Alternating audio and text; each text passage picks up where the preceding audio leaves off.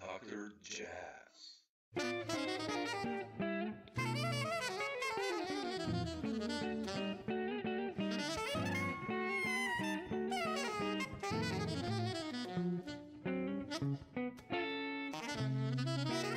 Dr. Jazz. I got the gig through, well, first it was for recording on High Life. Will Calhoun, who's on the record, recommended me, and Oh, okay. Marcus Miller. Yeah, the way they said it, they told me that Wayne was in the studio because they already did all the main tracks, and they said that Wayne was sort of listening back to the music and was kind of doing like air guitar or something I like really, that, oh, without really going out and saying, "Hey, do you know any good guitar players?" You know, he was just doing this, and then they saw him and they were like, "Wayne, man, are you hearing guitar on this?" You know, and so yeah, they thought about me, and I sent a tape out, cassette back then, yeah, to them, and then Wayne called me up. He was like, "Hey, this is Wayne Shorter." I was like, exactly. "What?" Yeah, and he said,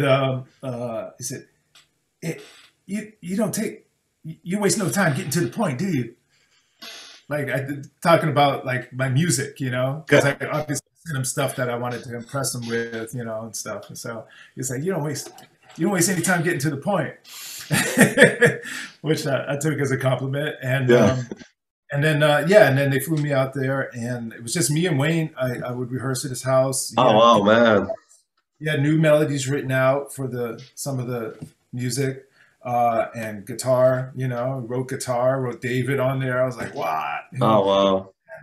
yeah, and then we both went in the studio and did overdubs, and that was a challenging reading session because Marcus had me picking, you know, because a lot of stuff he was just coming up with. Marcus was just thinking, okay, I want you to fill this in. So he would take Mm, chords from the piano chart and have me play it. And obviously, you know, the piano parts are dense, you know, consecutive seconds, you yeah, know, cluster chords, you know, so that we can't play on guitar. So you have to find immediately like you know, the right notes, you know, the choice notes and stuff. So that was a bit challenging, but I ended up taking a lot of that and playing it live later on, you know.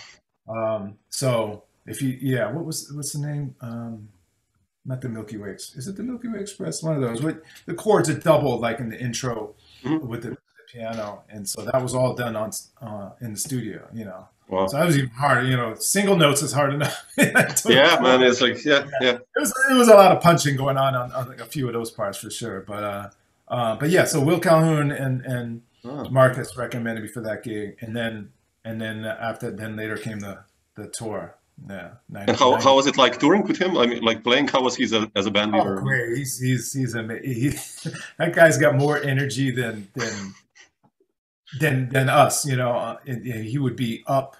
You know, we would have some early, you know, departure calls on, and we'd be on the bus at 4:30, and he's talking about, you know, this movie that, you know, have you guys ever seen this movie? You know, he's always talking about, because he's a big Hollywood movie buff and cartoon and stuff like that, and his mind is just going, going, going. You know, tons of energy, yeah, you know, and you know, just like always on. And I never saw him get um angry or lose his temper or be dark or anything, you know. He just has a way of diffusing that, you know. yeah, it's beautiful. But you know, and it was not easy. The first tour was fraught with a lot of uh, problems with transportation. You know, we were on this double-decker British bus that apparently was retrofitted with an engine that was too small for the bus, so we would be Oh, man. creeping up you know, a hill at 40 miles an hour, and they were using one driver when, you know,